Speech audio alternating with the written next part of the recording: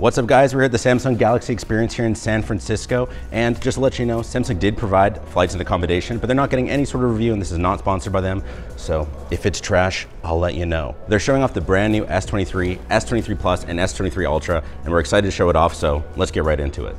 Right off the bat here, we have the S23 and S23 Ultra. There is the S23 Plus as well, but we're not gonna take a look at it as it's very similar to the S23, just with a larger screen, larger battery, and slightly faster charging. So if you like this phone and want it a bit bigger, you should be safe to go for the plus size. Starting with design, and this is definitely a phone. It's like Samsung said, let's take the essence of a phone and boil it down into the most basic thing you can get. And that's not a bad thing. It's a flat design. It still has that kind of rounded corner, so it fits nice in your hand. It's not quite that complete flat rails like the iPhone. And on the back, there's no sort of camera housing. It's just the raw lenses, which I think looks nice, but it's definitely gonna be something you wanna put a case on because these are pretty exposed. Looking around the phone, on the right side, we have our power button and volume rocker. On the bottom, we have a speaker, USB-C, and SIM card tray. We're not allowed to open it up, but I feel like it's safe to assume it's a single nano SIM with an eSIM possibility. On the left side, nothing. And on the top, nothing but a microphone. Very plain, you know, you're not gonna get those things that, you know, budget phones somehow have, like the IR blasters, expandable storage or anything like that, but we haven't had those for years on these flagship devices, so it's nothing too surprising. And of course, on the front, we have the 6.1-inch Full HD Plus AMOLED screen. We're gonna take a look at the screen closer later though, so let's move on to the Ultra. Here we have the Ultra, the phone for gamers. Let's take a look at it.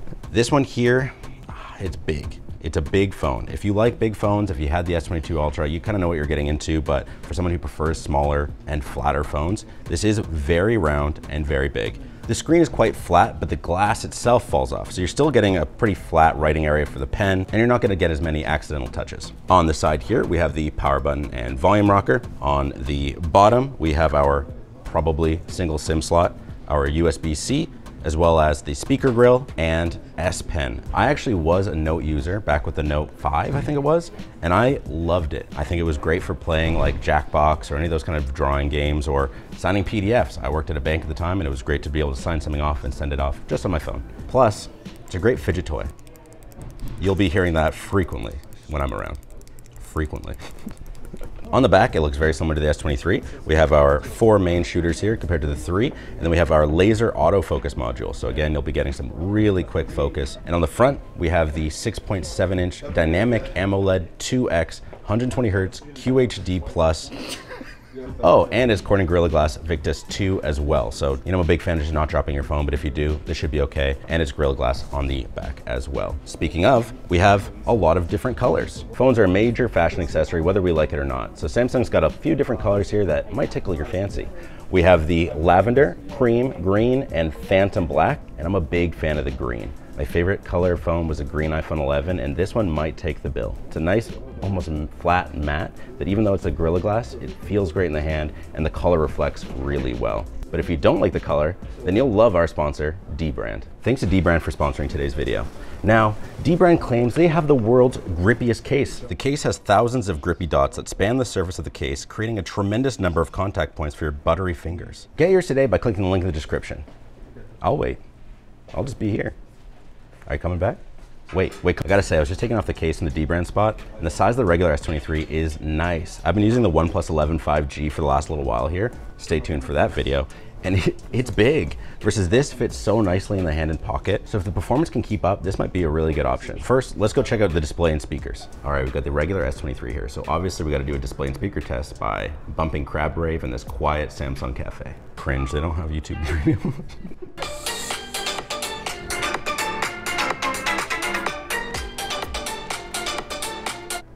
All right, so the screen looks great. Of course, it's a Samsung phone. They make some of the best screens in the game. The speakers are loud and not bad, but I did notice a little bit of peaking in the earpiece speaker. So it doesn't have complete dedicated dual speakers outside of the earpiece. I think it's suffering a little bit because of it, but it's not awful. It's definitely better than a lot of the other phones we've tried, and you know, you're gonna be fine playing Crab Rave on the bus like you usually do. As for colors, it's that patented Samsung Vivid. So if you like your colors really punchy, this is gonna look great. And I'm sure there's ways to turn it down to a more neutral look, but as a normie, I kind of just like it looking pleasing to the eye. I'm not gonna watch Oppenheimer on this, so I don't really care if it's not that gritty, realistic look. Sometimes I just wanna have something that looks nice, and this definitely does it. All right, now let's check out the Ultra and see if their speakers are better. All right, same as S23, this sounds great. I didn't notice that little bit of crackling, so maybe it's just this device that's been sitting out and being used for the last little bit, but sounds phenomenal. Again, you're not getting the stereo separation as if there were two dedicated speakers, but you're not gonna complain. In a pinch, you put this down on a table, you're gonna be bumping a whole freaking party. Show me what a party looks like. I've never been to one. I didn't want you to find out like this. As for the display, again, amazing colors, very punchy in this vivid mode, very sharp. And it takes a little bit to get used to the fact the screen doesn't fall over the edge like past devices, but again, I think that's nothing but a good thing. The accidental touches really aren't worth that little bit of a waterfall effect that you get with that curved edge, and it still looks really good. One thing we noticed while getting this ready is that the pen was low on battery. So something to be aware of is this is an active pen. It's probably because of Bluetooth to use this as a remote or whatever when you push the button, but it's a trade-off. It's something to be aware of at the very least. Obviously, Crab Rave looks great, but we're gamers, which means we need to go to the gamer zone to see if everything really looks good.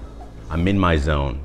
The gaming zone, that is. We're here with the S23 Ultra, which Samsung is touting as being a gaming beast. So let's talk some raw specs. The S23 Ultra has the Snapdragon 8 Gen 2, but it has a special overclocked version. So you should get a performance bump over the S23 as well as just other phones coming out in the next little bit here, which is pretty exciting. Also inside, you can do 8 gigs of RAM or 16 gigs of RAM, and for the 16 gigs of RAM version, you can go from 256 gigs all the way up to 1 terabyte. Now, that 1 terabyte one's only available through Samsung, so if you're someone who gets it through a carrier, you're a little bit out of luck, but that's a lot of storage for a phone. If you use that much, sus. San Fran, baby, I love New York. Overall, gaming's not too bad. I mean, it's a mobile game. It's one they have preloaded on this, so I'm sure it's kind of optimized for this new device, but it loaded up really quick. I tried closing it, reopening it. We've switched devices to see if there's any difference, and everything runs pretty smoothly. David was even saying earlier that this looks better than like a Nintendo Switch game, that if you saw it, you'd be like, good job, Nintendo. This looks pretty good. And it's on this. It's a little warm. It's not too bad. It is plugged in, which is gonna add to that. So something to be aware of. You might get some sweaty hands. I don't think it's gonna be anything too bad, especially with how large the device is. It should be able to passively cool just from the amount of glass that's being exposed to fresh air. One thing to note is that there are no S23s here in the gaming center, and it just has the regular Snapdragon 8 Gen 2, so it's gonna perform a little worse, but with the latest flagship SoCs, I don't think there's gonna be any trouble running any games that really exist, but let us know if you want labs to check it out. Hey, I won. All right, we're on set for where they filmed this moon landing in 1969. We're ready to talk about cameras to see if they're really as good as paper says. So we got the S23 Ultra here, and there's a lot going on. So we got 2 telephoto lenses, one at 3x and one at 10x. Both are 10 megapixel. Then we have a 12 megapixel ultra wide, and luckily enough, all the cameras this year have optical image stabilization. So you're not gonna get any shaky ultra wides like you might've gotten last year. What's really special is the 200 megapixel adaptive pixel main camera. What adaptive pixel means is that it takes that 200 megapixel photo, which is way too big to do anything with if you're the average person, and it turns every 16 pixels into 1 pixel. So what that means is that you're gonna get more brightness in each photo so that when you're taking photos at night, you can still get details in all of the dark little crevices and corners you're taking pictures in. Now I'm gonna go to a shady back alley and see just how this does. Come on. Now, as you can see, it's really dark in here, so we're gonna change the settings so that you can see what's going on. Whoa, daytime. The night performance on these is crazy. We're not allowed to actually share these photos with you, even though by the time you're seeing this, it's after the embargo, because they don't want anything being transferred during this embargo in case something happens. So we're just gonna have to film the screen to show you. But right off the bat, the night performance is amazing. The selfies are really well lit, and the color of my skin, especially being a person of color, still look really natural. And then on the main camera itself, it's like I'm taking a picture with an actual DSLR and tripod. And yet these are all handhelds. Into the bright scenes, of course, everything looks great. The 10x zoom, surprisingly sharp. Even though it did miss the focus a little bit, I feel like if I had taken more time or put it on a tripod, just to give the OIS a little bit of help, maybe it would have been a little bit sharper, but I'm still blown away. These look really, really nice. And again, I wish I could show you the full resolution photos, but I can't. For video, I was again really impressed. No struggles at all. And now we have the S23. So it has a 50 megapixel main shooter, 12 megapixel ultra wide, and a 10 megapixel telephoto, which is 3 times. We're gonna go into the darkroom again and take some pictures to see what we think. It looks good still. it doesn't seem to be as good as the S23 Ultra though. And I did have to manually adjust exposure a couple times, and that just might be the difference of grabbing that focus with the S23 Ultra's laser autofocus, but everything still looked really good. Although things were a little bit more grainy in the dark, I think that you'll be really happy with any photos that it takes. Mic quality was also great on both of them, which is fantastic. Overall, the S23 and S23 Ultra look like amazing phones. This is coming from a guy who's been on iPhone for a long time, and when I was on Android, didn't really want to use Samsung as I thought it was just kind of extra. But trying out these things, the amazing cameras, the beautiful screens, great speakers, on top of all these other just miscellaneous little features like night modes and 8K filming. It doesn't matter if there's a ton of great features, and it performs really well if it's too expensive. Now, I only have Canadian pricing, so we're gonna put the kind of today's equivalent of USD on the screen here. For the S23, it starts at $1,099 Canadian. For the Plus, it starts at $1,399 Canadian, and for the Ultra, it starts at $1,649.99 Canadian. It seems like these are really competitive. The new Snapdragon 8 Gen 2 performed really well. The cameras, again, are amazing, and the software, it's a Samsung. I think this year's Samsung is probably worth checking out, but of course, wait for it to come out and see full reviews and unboxings. This is just a quick look, and it was in Samsung's own setup areas where everything's gonna work perfectly. So keep an eye out. Let us know if you want labs to check it out when it fully releases. And if you like this video, maybe check out my Poco video, something on the opposite side of the spectrum. It's only 160 bucks.